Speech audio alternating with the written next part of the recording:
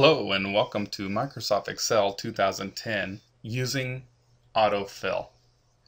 Brought to you by Shiftkey Solutions, and I am Eric Ripley. Okay, in this exercise, use our autofill for a particular range.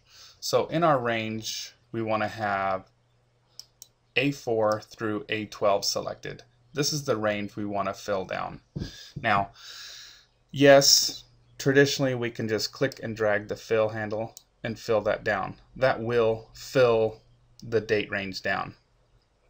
But what I want to show you is to use our fill series.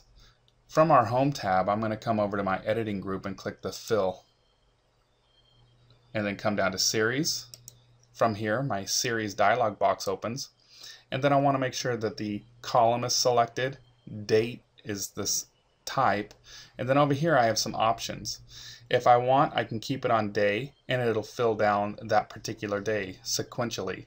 You know, the first, second, third, fourth, fifth, sixth, seventh, and eighth day.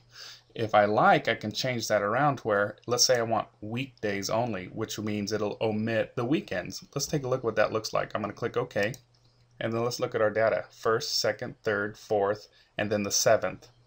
It omits the weekend. 8th, 9th, 10th, 11th, and so on.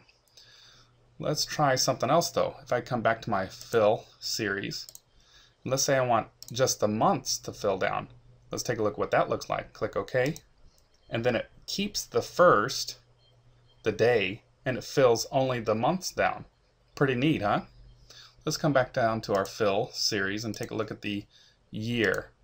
Click OK, and let's take a look. It keeps the 1st of June, and then it fills the year down.